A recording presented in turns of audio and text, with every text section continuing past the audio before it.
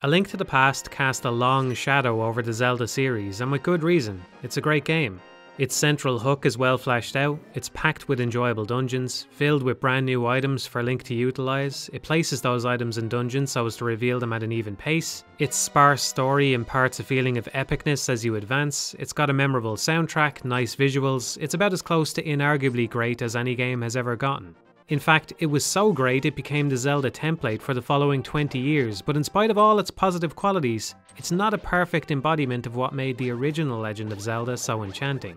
A Link to the Past isn't a linear game, but it does start out as one. The opening moments show how priorities had shifted, with players being railroaded into a story sequence at Hyrule Castle. From there, the first 3 dungeons must be completed in order, only after arriving in the Dark World is it possible to progress non-linearly. Even at that point it may technically be completable in various orders, but the environment is full of roadblocks which gate progress until certain items are acquired.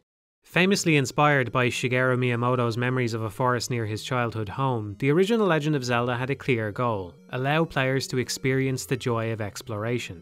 This goal is so core to its design it takes only 1 second for it to come into focus. The moment the first screen appears, you're confronted with 4 choices, each one leading to different outcomes.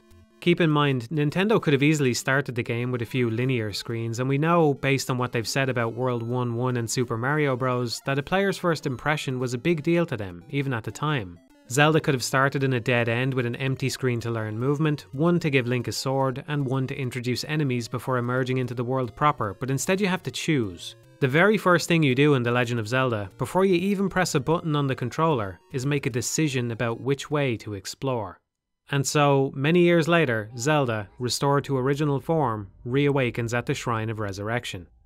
By which I mean Link. These days it would be an exceptionally bold move for a big budget game to plop the player in the middle of a field, so the shrine acts as a short introduction, setting up the story and doling out the most basic of tutorials. Kept to a minimum, this intro is completed in only 3 minutes, after which you find yourself standing on the already iconic cliff deciding where to go next.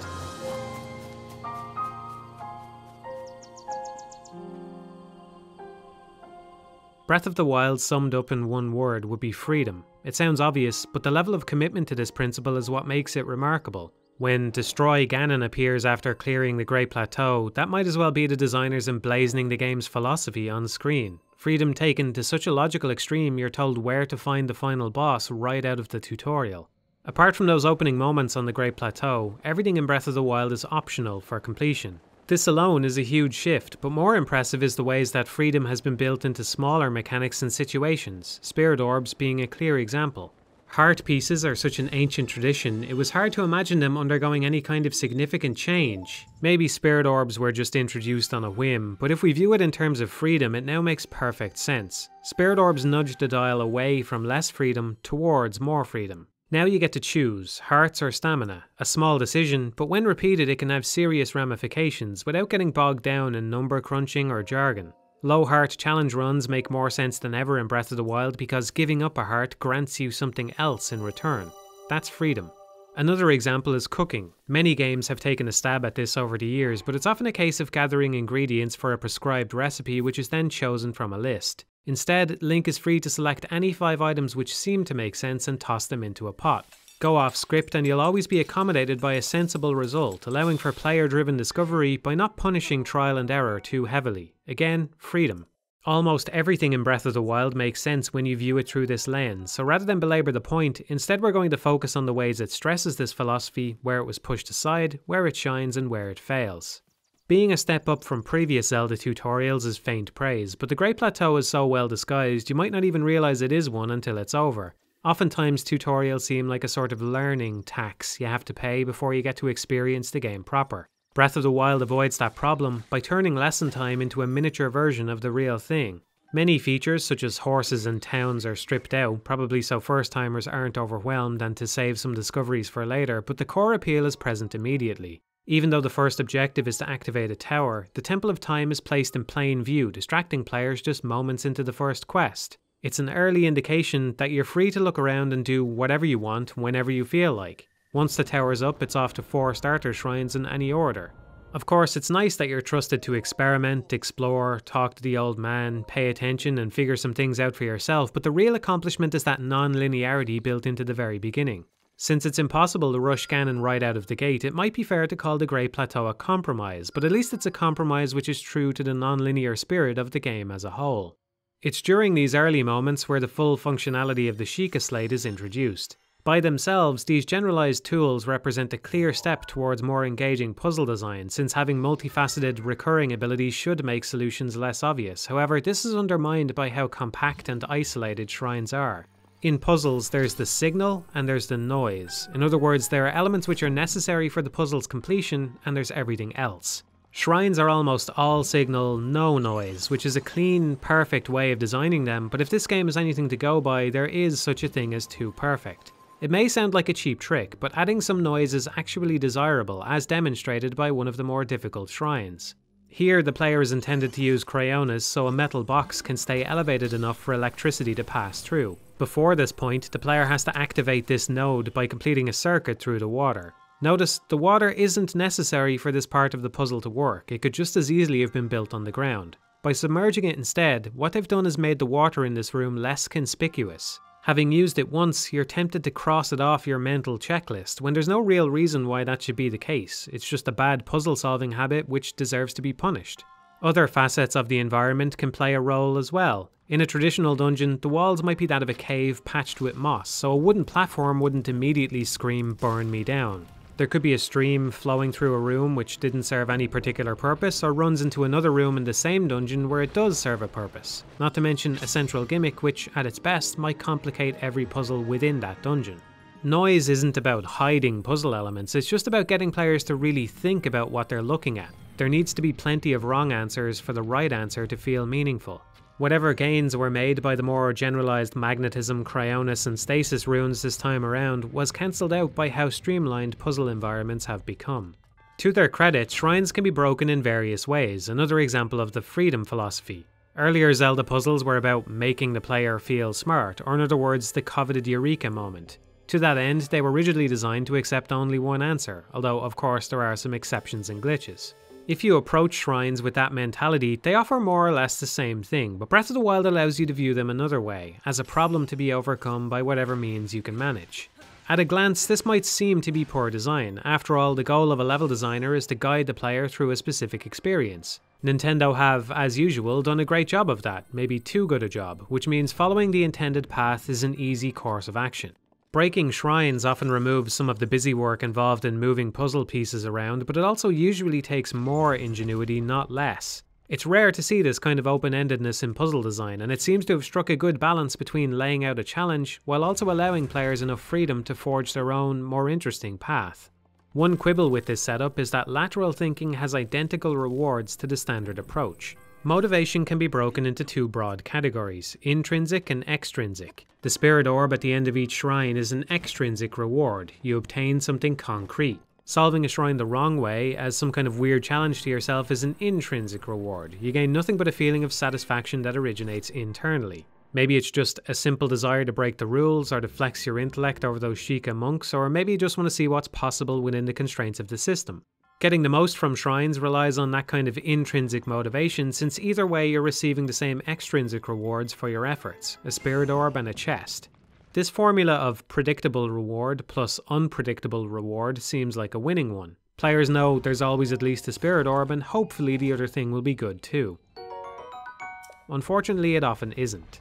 At best, you'll find a new piece of armor with some unique benefit, but it's questionable whether that needed to be shackled to equipment. On the one hand, clothing sets tie into the temperature gauge. This adds a nice coating of reality which enhances exploration by making the world both more believable and more mechanically rich. At an early point during my first playthrough, I was about to die from hypothermia until I tried equipping a fire sword which saved my life. It's telling that I still remember that moment even after over 100 hours of gameplay. Another way this is put to use is the Ice Cube side mission, where moving between shaded areas becomes a necessity. That said, for the most part, once you get the right clothing, environmental temperatures pose nothing more than an annoyance, which is overcome by opening the menu. At that point, the main benefit of tying warmth to clothing disappears. Nintendo have always been good at giving people something they didn't know they wanted yet. Here's my attempt at that. People think they don't want inconveniences, but I think they do, to a certain extent anyway. Every game has some kind of challenge to overcome, otherwise they'd all be about no clipping to the end and one-shotting the final boss. Struggle is a fundamental part of play. Before continuing that thought, I just want to say that some streamlining is welcome. For example, shooting a boar and having them explode into meat may not literally make sense, but it makes sense because once it's dead, there's no decision to be made about what to do next. You either want those resources or not. That process may as well be done as quickly as possible so we can move on to the next decision. To that end, many previous time sinks have been dealt with. Walking into houses no longer incurs a loading screen, spells acting on cooldown prevents players from becoming stuck without mana, chests can be opened from any angle, and needless to say, I'm also incredibly thankful for how painless it is to pick up collectibles this time around. There's still some room for improvement. For example, it'd be nice if bows and shields would auto-equip when one breaks, but overall, Breath of the Wild is streamlined in many great ways, which is a big win for a series where cumbersome interruptions have often been the problem. Streamlining can also be bad though. Being able to swap clothes at any time is handy, but the survivalist aspects like building yourself a campfire to survive a cold desert night would have had more chances to occur if Link was restricted to his current clothes until he rested in a bed. Either way, you're forced to go into a menu and change outfit, but the more restrictive version introduces a decision. In other words, it's not just a case of mindlessly swapping out once the temperature starts to change, instead you'd be rewarded for thinking ahead about the surrounding terrain. Wearing light or heavy clothing in temperate areas could have come with a stamina penalty to discourage sticking with one set. Now, there are some holes in that proposal, since shrines offer abundant warp points that can easily ferry players to and from towns, but at the very least venturing into new areas would be more engaging that way because it would be a case of forming and executing a plan. Even as flawed as they are now, warm and cool clothing are the best use of the equipment system because they need to be worn across large areas of Hyrule, precluding the use of other armors within those spaces unless you have another way to moderate your temperature. Most other equipment is much worse. There's nothing stopping you from swapping into the climber gear when you have a cliff to scale, Mipha's outfit once you reach a waterfall, or even the rubber suit right before a lightning strike. In a sense, we could think of these situations as an even more cumbersome variant on the Zelda puzzles of old which could be overcome with a specific item. Some of these upgrades would have been better as innate enhancements to Link handed out at the end of shrines, that would cut down on menu use, and gaining a permanent boost would provide a much better extrinsic motivation than the chests we have now. Here's a list with those and some other proposed rewards. Pause if you want to read it. Just as there are two broad categories of motivation, extrinsic versus intrinsic, players can be put into either of those two groups. Any split in opinion about Breath of the Wild probably falls along that line. In the beginning, combat is encouraged by unlocking a chest which contains a higher value item.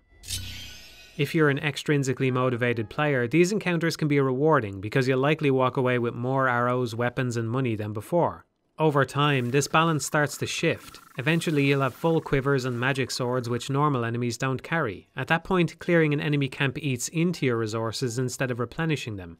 And yet, if you approach it with the right mentality, waging war on bokoblins can still be enjoyable thanks to the level of freedom on offer. Don't get me wrong, the melee attack options are disappointing. In yet another twist on series tradition, Link can wield several styles of weapon with the degradation system forcing players to adapt and get creative instead of sticking to a favourite. To an extent, this provides some nice variety, but spreading the moveset across several types means there's not many options for any single one, and the problems don't stop there. Lock-On seems to value cinematic angles more than anything else, not so bad when environments are enclosed or enemy counts are low, but a recipe for disaster otherwise. Flurry Rush also has weird activation windows and seems overly restrictive.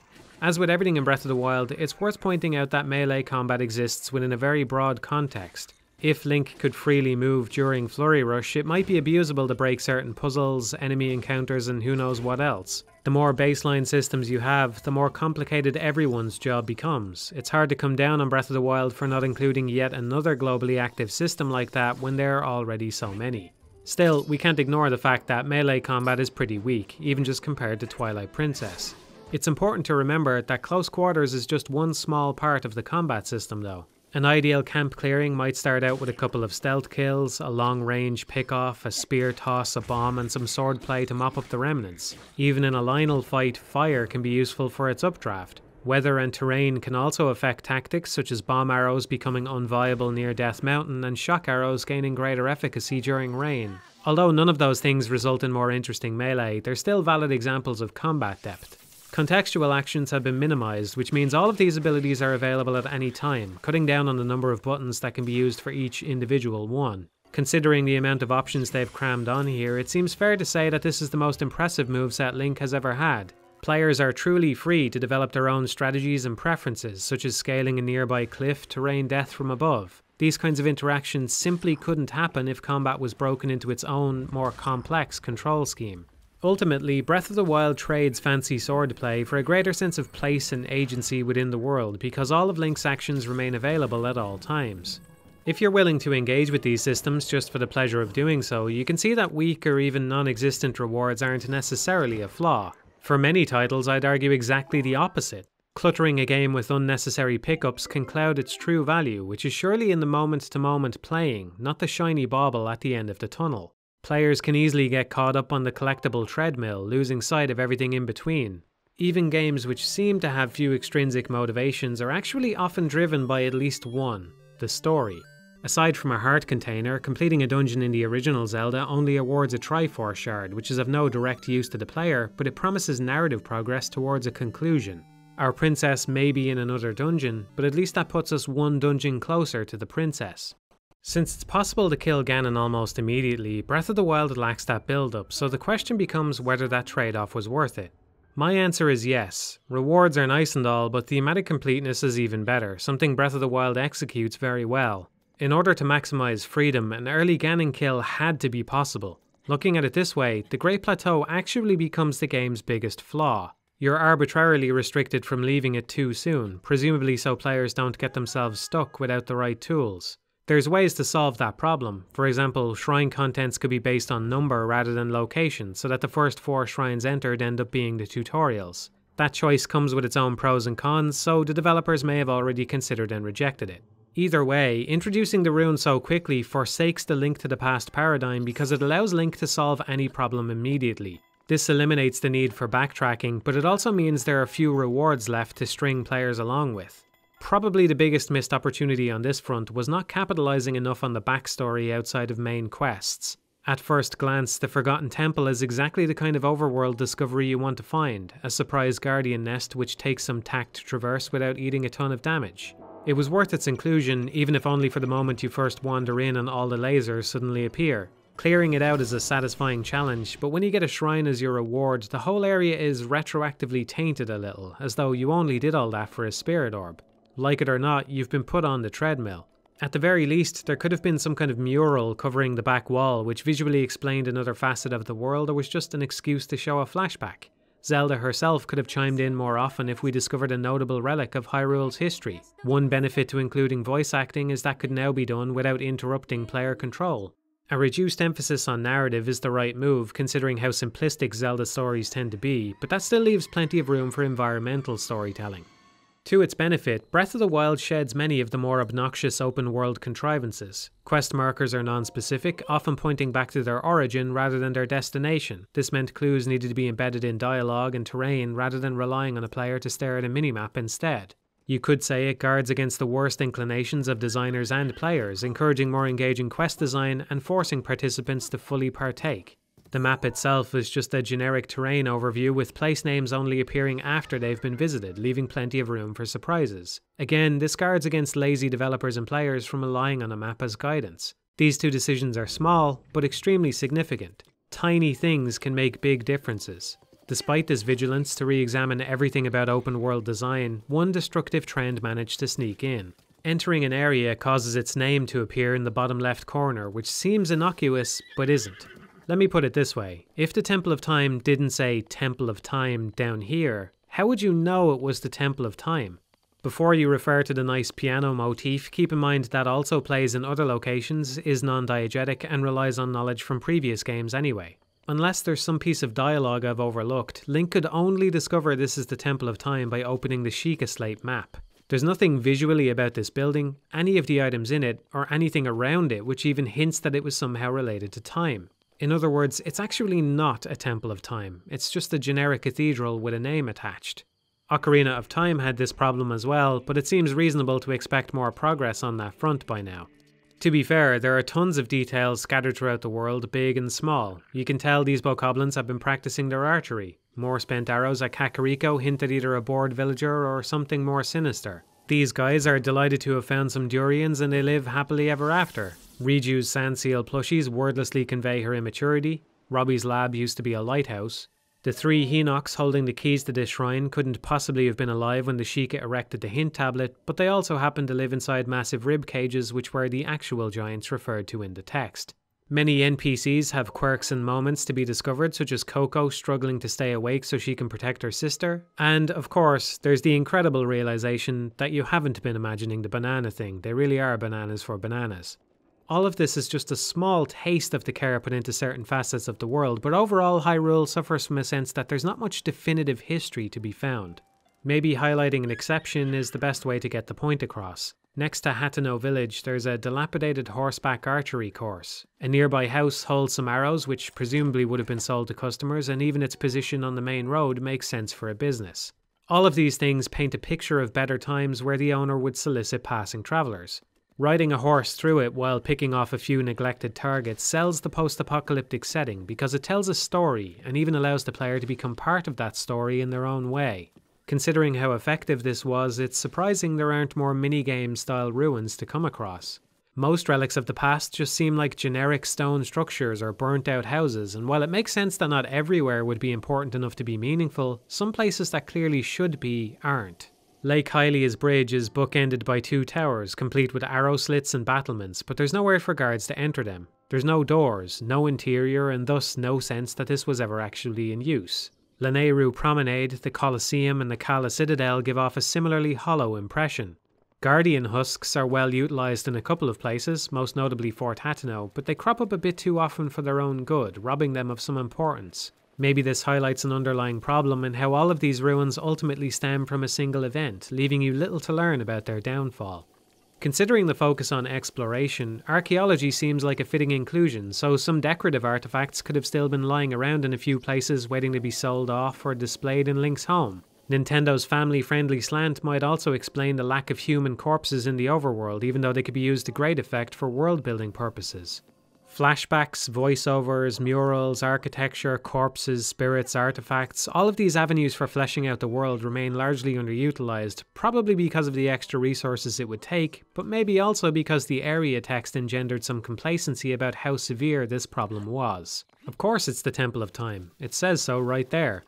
If discovery is a reward for exploration, then another detrimental trend is the reuse of Hyrule. You don't need to be a Zelda expert to look out on that first horizon, identify Death Mountain and figure that's probably where the Gorons are.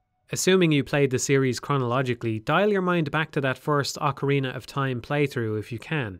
Gorons were a new addition in that title, and wandering into their domain resulted in a bunch of discoveries about them. They can roll around, they eat rocks, they live inside the mountain, they have a chieftain, they're having troubles when Link arrives, and they have a unique culture to experience. What were once surprises in Ocarina of Time are now anticipated well beforehand.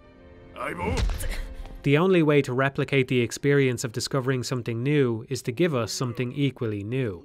To be clear, these renditions of familiar faces are superb in their execution. Zora's domain looks beautiful, Korok Forest is more lush than it ever has been, and the Rito Bird Nest is literally an inspired design. Nintendo went above and beyond crafting unique assets for these places like the differing signage you'll see next to each inn. Even Hateno has a different one compared to Kakariko.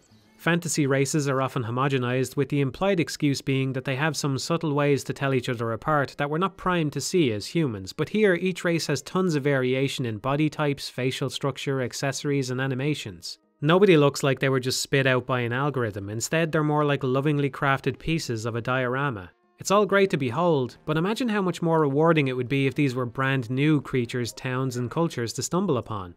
Given what a big undertaking this project must have been, one reason to reuse races is to cut down on design workload, but a better compromise would have been to use some lesser known ones such as Mogmas or Subrosians instead.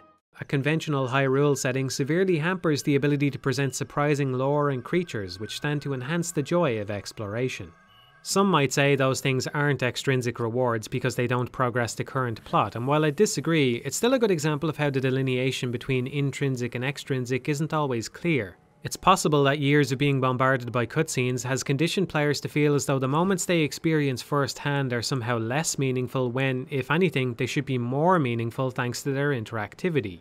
Most of us would probably agree that stumbling upon Naydra is improved because, apart from a brief cutscene at the start, it all takes place through gameplay. Not only is it interactive, but it's completely unconstrained. You're free to use all the same tools and controls as usual. Some games would struggle to craft a moment this engaging with a bunch of preamble, gimmicks and restrictions thrown into the mix. The fact that this happens in the middle of a sprawling open world with the player entirely at the helm is what makes it great. This is only the most obvious example of a moment being its own reward though. Visit Satori Mountain at the right time and you'll run into this spectral deer which can even be rode around for a while. Sometimes it seems like the only thing Link can't mount is Mipha. Does this count as a reward or not? Well, if you care about fleshing out the compendium, then the answer is obvious, but for everyone else, not so much. There's no advantage to be gained by taming this ghost, maybe because if there was, it would end up replacing many players' horses. The poorly considered ancient saddle is the only evidence necessary to show how utility can invalidate any alternatives. This should have been a whistle instead.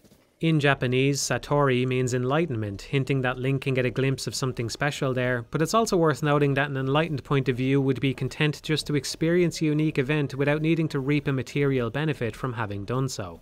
Perhaps removing most or all rewards could snap everyone out of the treadmill mentality, but games of this scale can't be made from passion alone. It takes large sums of money too. Picking battles is important, which is why I'm going to gloss over the subpar English voice acting as a necessary concession to broaden appeal. With that in mind, a few simple moments for their own sake are welcome, but there may be other cases that could be reworked to have both intrinsic and extrinsic appeal without sacrificing anything important.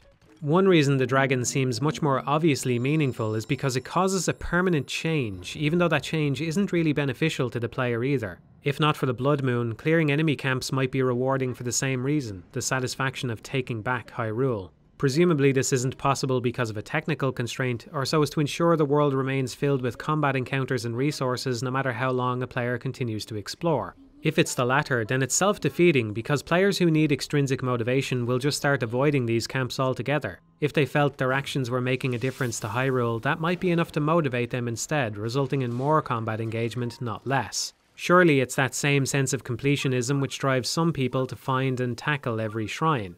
The power of permanence really can't be overstated. Mechanically, the Tarrytown side quest is weak. It involves talking to NPCs until you find the right one, then gathering wood. Repeat 5 times. Now, it's kinda nice to have one quest about chopping down trees, it gives them more purpose, and for a little while it's relaxing to work towards the completion of a town in a more mundane way than is usual for a Zelda title. That's all well and good, but it repeats this process too many times, becoming a genuine chore to slog through by the end. Despite that, it is, overall, a net positive, because the end result is an entirely new village springing up thanks to Link's actions. Many will look back on Tarrytown fondly for that reason. Other side quests have varying levels of quality, but even at their worst, they at least benefit from a sense that something has definitively changed. Not that developers should rely on such a superficial distinction to make content feel meaningful, but it's a powerful tool. So powerful it's capable of backfiring. Even though there's 900 Koroks to find, a non-zero amount of players actually bothered to collect them all, basically torturing themselves in the process. Maybe Nintendo were delusional about how valuable these little guys were, but I think the reason there's so many is just so players are guaranteed to stumble across a reasonable amount during a typical playthrough. Thankfully, there are some standout areas and moments which are easy to appreciate even if they lack permanence or distinct rewards. Typhlo Forest's reduced visibility is a nice little challenge. The Lost Woods presents the customary entry puzzle, 3 well-rounded distinct side quests, a cave of ordeals, and the most lively realization of a forest town yet. The Yiga clan hideout has enforced stealth plus a unique boss, and there's also a Ventide, but we'll circle back around to that one in a while. All these moments have one thing in common: they're restrictive. Here's something you might have a hard time coming to terms with. Breath of the Wild isn't a great game because you can climb and parasail anywhere. It's a great game in spite of that. You need only look at the road to Zora's domain to see how more restrictive gameplay can lead to more memorable outcomes. Since it rains here and it's a mountainous region, the most reasonable option for progress is to follow the path, which happens to lead the player into several enemy encounters. Given the choice, you might fight these guys just for the sake of it, but if you're the type of player who would normally go around, placing them directly in your path makes them more of a threat, which encourages you to take them on.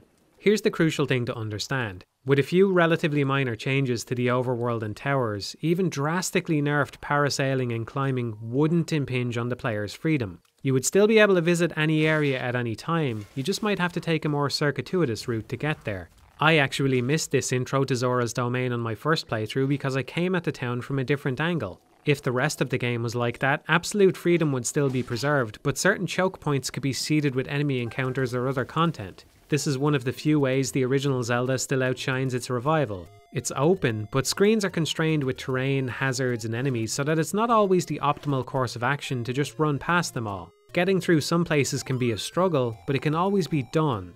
Capturing that same balance in a huge 3D world is much more difficult, but there's no reason to think it isn't possible. Hopefully Nintendo will answer that challenge by iterating on this design, but I can't imagine it'll ever work as long as Link can continue to effortlessly glide over so much terrain.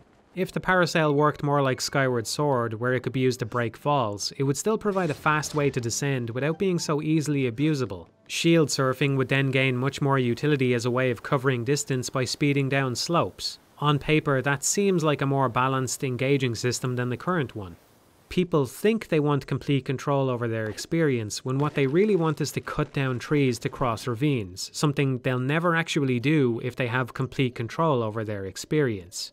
Another way of fostering more engagement is more threatening enemies. Lizalfos seem to have been designed with this in mind because they're exceptionally good at closing distance, but unfortunately they usually seem to whiff their attack if you just keep moving away from them. Their camouflage is also too easy to notice, but ambush tactics are exactly what such a wide open world needs to keep players on their toes, so many others have similar tricks. Octoroks, Stalkoblins, Choo-Choos, Minor Talus and Yiga clan members are all capable of ambushing Link in their own way. At their worst, these can feel like random encounters, but the real problem is how easy it is to run even after they reveal themselves. Lynels, Guardians and Mounted Bokoblins are the only real cases where fleeing might result in death, all of which can be easily circumvented beforehand. A truly dangerous enemy is some kind of overlap between those two types. Basic Bokoblins wear out their welcome over the course of a full playthrough, but enemy variety is also slightly better than it might first appear. Deku Scrubs, Dodongos and Like-Likes are missing, but also present because Octorok variants accomplish much the same thing. Presumably with more development time these would have been remodeled into the enemies they really are so as to cut down on visual repetition. It's tempting to list off enemy types and compare the number to earlier games, but that's a good lesson in the dangers of seemingly objective information. Bokoblins are present in many Zeldas, but saying that the ones in Breath of the Wild are somehow equivalent to previous versions is misleading. The number of possible interactions these guys are capable of far outstrips any prior creature in the series, probably several times over. They sit around and talk to one another, dynamically hijack horses, hunt boars, throw stones, investigate suspicious activity, call for help, react to environmental dangers, seek nearby weapons if empty-handed, can wield anything including bows and even stuff they never normally carry like Korok leaves. They eat, they sleep, and they're yet another object for the chemistry system to react with. If you're feeling sadistic, you can freeze one and blow it off a cliff or drop a metal weapon as bait for a lightning strike. I'm not saying these interactions are used to their fullest potential, but they exist and lead to exactly the kind of free-form gameplay Nintendo must have envisioned. One way players are encouraged to engage in these behaviours is by expressive character design. Bokoblins with their huge round heads, snub noses and massive ears have a childlike quality which contrasts with their endless aggression to great comedic effect. Nab a Boko Club and watch as its owner petulantly freaks out. Creep up on them and you might catch one skillfully hunting a boar by helicoptering a spear. It's cartoonish in all the right ways, the perfect bumbling test subject for an open world sandbox. Lizalfos are just as good. Their painfully arched back gives off an awkward appearance, but their upturned mouth looks like a perpetual smirk. Wizrobes are the most ridiculous of all. Maybe you never consciously realised it, but these guys seem to be some kind of bizarre anthropomorphic shark with impossibly stubby legs wrapped in ill-fitting robes. Questionably reasonable. He doesn't care though, in fact he seems to be having a pretty good time. I know the Zelda series always strives to reinvent and improve itself, but if we don't get at least one more game with these designs, Nintendo is dead to me. There's pushing yourself and then there's being needlessly wasteful. Just as long as we can't still headshot Wizrobes to death, we're golden. Apart from how easy it is to avoid them, enemies are well fleshed out, especially Lynels which remain engaging from start to finish. Arguments about the quantity of content on offer are never particularly convincing because it's always possible to ask for one more thing. In an idyllic universe, even a map of this size could have a unique enemy type for every single encampment. At some point, enough is enough, but there isn't any logical argument to arrive there, it has to be felt. Before coming to a conclusion on this topic, there are some subtleties worth considering. Wolves quickly distinguish themselves from other fauna by actively hunting Link. If these were remodeled to be more exaggerated, even just a couple of attacks and behaviours would be enough to classify them as wolfos instead. There's no solid line between enemy and wildlife, which is a nice little dose of reality, but there's no doubt wolf-os would give a much better impression than wolves. I have no idea how many animals you have to trade in order to get one more enemy, probably more than you'd suspect, but maybe it would have been worth sacrificing a few to elevate some others. On the bright side, at least all these creatures afford players the chance to play photographer. Approached with the right mentality, there's something addictive about trying to grab that perfect shot, but obviously this has niche appeal. Maybe wolf-os didn't make the cut since they don't hold weapons. Several of the most recurring types come equipped with differing loadouts to increase variety. It helps, but in spite of those efforts, I think it's clear that Breath of the Wild doesn't have enough variation given its size, so a couple more mini-bosses and enemies to fill different niches would go a long way. Considering how much time is spent scaling mountains, the most obvious omissions seem to be tektites and skulltulas. This is another reason why the game would be better without such an emphasis on climbing. There aren't any related obstacles other than rain and stamina. Sailing through the Wind Waker was also unobtrusive, but occasionally rupee barrels would pop up, giving players a task to focus on. Climbing and gliding could have benefited from some similar gimmicks or enemies to break up monotony. There's a certain satisfaction to scaling a new peak, especially since this is a feature other developers haven't begun replicating yet, but separated from that context, the mechanics are pretty dull by themselves. Most inclinations can be traversed in more or less a straight line, even without stacking stamina potions. Being able to open a menu and chug a remedy at any time is another example of poor streamlining, which is only exacerbated by how large the inventory is. Eventide acts as an exception. With limited resources on the island, players value every piece of equipment and food they can obtain. Same goes for the Great Plateau and Master Sword trials. Certain strategies become much more desirable when equipment is scarce. This is the best argument in favour of a more restrictive backpack, but that would come with its own problems. One reason these moments are enjoyable is because you're never required to drop anything. If you could only carry 10 food items, you'd regularly discard or eat them as you stumbled across better replacements. Suddenly, all those streamlining efforts would be wasted, as menu usage could double, triple, or even worse. How well this problem could be addressed depends on how fundamentally you want to rethink everything else. The simplest solution is to make dropping and using items as painless as possible. Since Nintendo is known for their unique hardware, maybe one day they'll release a controller with a touchscreen that can be used to quickly manage resources. Link even has a tablet of his own, so it'd be a perfect fit thematically. One can only wonder how much the lack of such a controller affected this game's design. Regardless, other avenues for improvement still exist. For example, holding the interact button could cause Link to immediately eat an apple rather than pocketing it. Maybe a certain button could drop shields and bows from the quick select menu. Maybe that menu could be radial instead of linear. Whatever the case, a huge freely accessible inventory undermines many other systems, so it's worth putting under a spotlight. On the one hand, this allows players to tweak the difficulty level for themselves. You might decide never to heal during a fight, but still allow yourself to upgrade armor. Maybe that happens to strike the right balance for you. Someone else might forego both of those, but still grab a fairy from time to time, while others will take it another step further and disable Mipha's Grace or sell all their hearts for rupees. It's commendable that those options even exist. There's an endless combination of difficulties to choose from, but it takes an intrinsic mindset and the necessary willpower to stick with self-imposed rules. No matter how committed you are to your chosen difficulty modifiers, you can never really erase the knowledge that an invulnerable trip through the menu can easily restore all your hearts at any given time. This is a reasonable enough concession to accommodate players across a wide range of skill levels, but Master Mode is a missed opportunity to placate those of us who want something more concrete. There are many aspects which could be tweaked to provide a more engaging, challenging experience, even if we only factor changes that could be done with minimal effort. Here's a list with a few ideas. Maybe this comes across as pointless griping, considering this is by far the most hardcore Zelda in a long time, but it's not even about difficulty per se. It's about one aspect of the mechanics making others redundant. It's hard to spin that in a positive way, and it stops the game from reaching its full potential, which is immense. At its best, when resources are low, Breath of the Wild imparts a sense that everything could be useful, from the grass to the trees to the rocks. Many games suffer from a sense that most of what you see is just set dressing, cardboard cutouts that cause collisions but little else. Rather than being solely decoration, these are all gameplay objects to one degree or another, which might just be the defining feature of an already fascinating game. Stasis and Magnesis are brilliant inclusions because they take objects which would otherwise be irrelevant thanks to their mass and turn them into more toys to play with. Beside that physics system sits its equally important chemistry equivalent, which has been described by its developers as a state calculator, with elements like fire creating zones of state-changing behavior. This simple explanation belies just how complex a problem that is, but the end result looks effortless. The first time you drop an apple next to a campfire and watch as it transmogrifies into a baked apple, you can't help but wonder why every game doesn't already work this way. Everything around us carries the potential to change state if the conditions are right. That's just as much a fact of life as gravity, but until now, games have been far more concerned with the latter than the former. This might seem like Breath of the Wild's greatest revelation, but Zelda had actually been building toward this longer than anyone realized. Ocarina of Time's torches could burn spiderwebs, which seems meager now, but was genuinely impressive at release. Back in the Wind Waker days, Shigeru Miyamoto used to repeat a phrase to the development team which seems especially relevant now. He would say, "Zelda is a game that values reality over realism." The distinction is this: crafting graphics that look increasingly like real life is realism, whereas making an experience feel real, no matter what it looks like, is reality.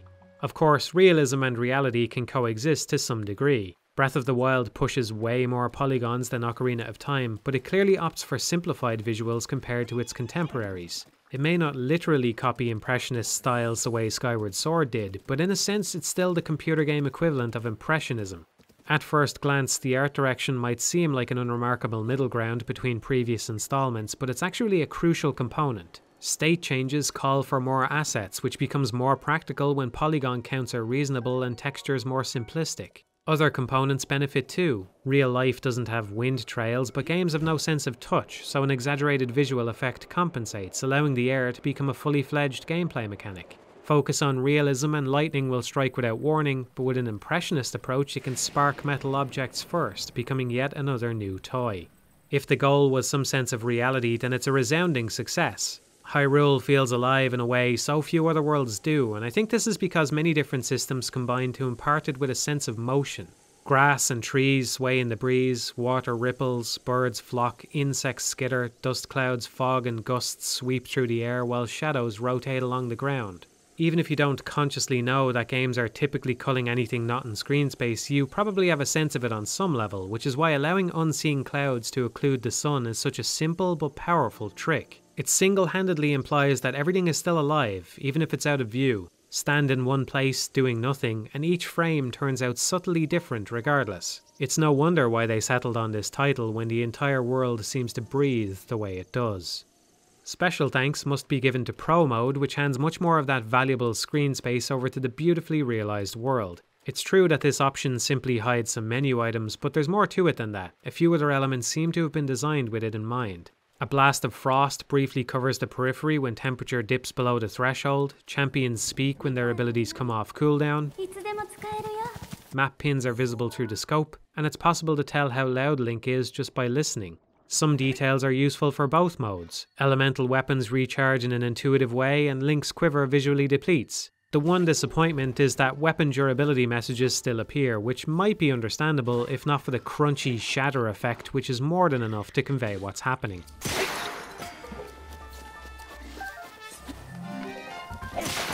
Sound design is great across the board, with appropriate emphasis given to the wind and how it interacts with nearby objects. Critters and birds can be heard from all directions, again fleshing out unseen areas. These tranquil sights and sounds were clearly a priority because even the soundtrack stays out of their way. In a series known for its triumphant melodic field themes, Breath of the Wild instead settles for some gentle piano accompaniment. This might just be the best indication that Nintendo really were rethinking everything from the ground up, striving to craft each component with the larger work in mind. No doubt this will strike some longtime fans the wrong way, but it really shouldn't. Majora's Mask soundtrack isn't great because Termina Field does the typical overworld motif, it's great because it captures and strengthens the right emotions at the right times. Clocktown's denial and the foreboding final few hours, those are the important notes to hit. On foot, Breath of the Wild's music allows the world to speak for itself, giving plenty of space between chords for the wind to make itself known.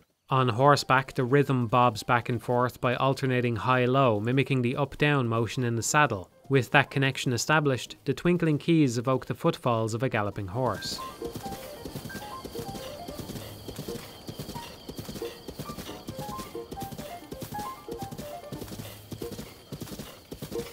In the Lost Woods, piano volume sharply rises and falls as though the answer is darting in and out of reach.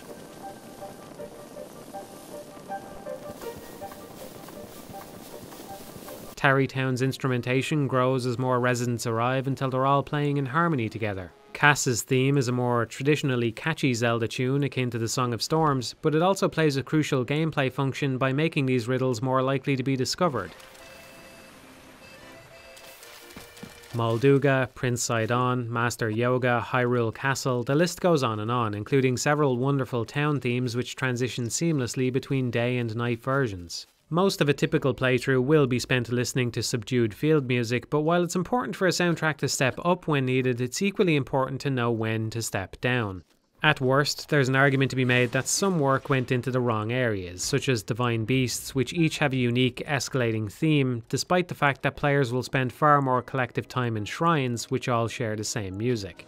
As for Divine Beasts themselves, they're Breath of the Wild's most frustrating stumble, because in so many ways they demonstrate an understanding of what makes for a great Zelda dungeon. Their size and position builds them up hours in advance of setting foot inside. They transcend from being just a bunch of connected rooms by asking players to think on a larger scale, and conquering them solves a problem for a nearby town. The main ingredients are present, but each one turns out to be quite short, visually repetitive, and devoid of substance. To be fair, Divine Beasts aren't exactly dungeons, and as such they accomplish a couple of things better than dungeons ever have. Their presence in the larger world is clearly felt, since the rest of Hyrule remains in view the whole time. The assault sequences are among the most impressive set pieces the series has ever seen, and even their internal structure once again embodies the idea of freedom. There are no keys or unnecessary roadblocks, just puzzles to solve in any order. They were unquestionably designed to accent this game's defining features. That alone is worth commending. That said, comparisons to older Zelda dungeons are inevitable, especially considering they're such a Zelda staple they were even present in the original, although granted they were more combat focused back then. Maybe the problem lies more with shrines, since if they were amalgamated they could easily make up enough content to satisfy any dungeon cravings, allowing beasts to be judged more for what they are. But there's a problem. Presumably Nintendo were able to create so many shrines precisely because of their blocky test chamber simplicity and how independent they are of one another. Puzzle design gets more complex when players can take a key from one area to use in another, or smuggle an item intended for one room into the next. Shrines also accomplish something better than dungeons. They more consistently reward exploration. While some are in plain sight, many are tucked away as surprises. You might not realize just how often this is the case if you weren't looking for it at the time, but a significant percentage of shrines are explicitly placed in crevices or other locations which makes them difficult to spot from a distance. Try climbing a few towers and counting how many shrines are visible. It's not many, only a fraction of the total. This plays a large part in ensuring all those hours spent wandering Hyrule gradually reveals more and more content. If they were lumped together, there would be much longer stretches of time between each one where players could grow restless. Then again, maybe that's the best argument in favour of a smaller map. Dungeons had been in need of a shake-up for some time, but while Divine Beasts and Shrines suit this game's larger goals, there's also the sense that Nintendo pushed themselves on too many fronts at once. Even if we ignore the problems raised by sectioning puzzles into their own too perfect environments, disappearing into sci-fi cube caverns doesn't have the same appeal as solving puzzles in the overworld, or even just as part of a larger structure. Divine Beasts are separate from Hyrule, but at least a valiant effort was made to make them seem like they aren't. Shrines are the exact opposite, and while some change of scenery is refreshing for the eyes, it's just not worth all the downsides. Technical limitations were probably a big factor in all of this. The load screen between each shrine might annoy you, but I'm sure it annoys the engineers much more. If a programmer's goal is to become invisible, then excuses only go so far, but it's telling that at least some of that tech cost can be traced back to Link's mobility. Those cavernous, bottomless pits are a necessary evil to combat the parasail, and smooth wall textures are required to explain Link's inability to scale them. This is the third and final strike against climbing. It's one of the biggest obstacles to integrating puzzles into a larger world. In the same way Nintendo defied conventions with Breath of the Wild, I'm hopeful they'll be willing to defy conventions from Breath of the Wild when the time comes. At the very least, a climb anywhere approach needs some reconsideration, even if only to throw some more obstacles in the way.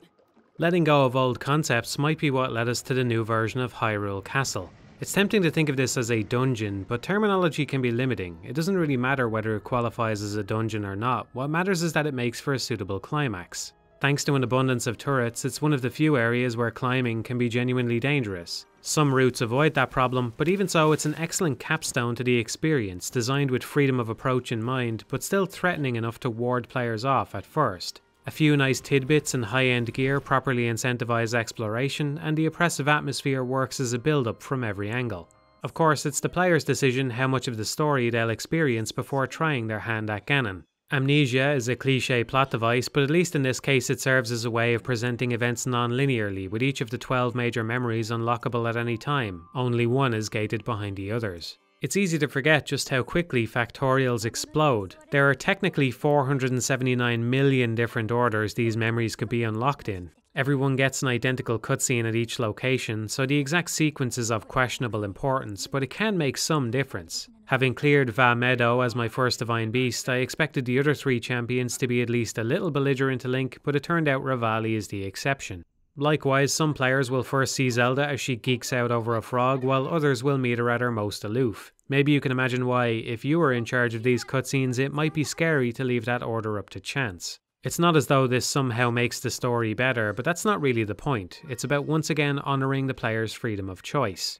As for the memories themselves, they present a more fleshed out version of Zelda than most. For once, the Triforce of Wisdom appears properly manifested by intellectual curiosity. It might be giving the story too much credit, but it's possible to interpret her failure as another reminder of the importance of freedom. The implication seems to be that if she had been able to pursue the things that were really important to her, she probably would have awakened to her power naturally. By forcing her down a certain path, the king inadvertently doomed them.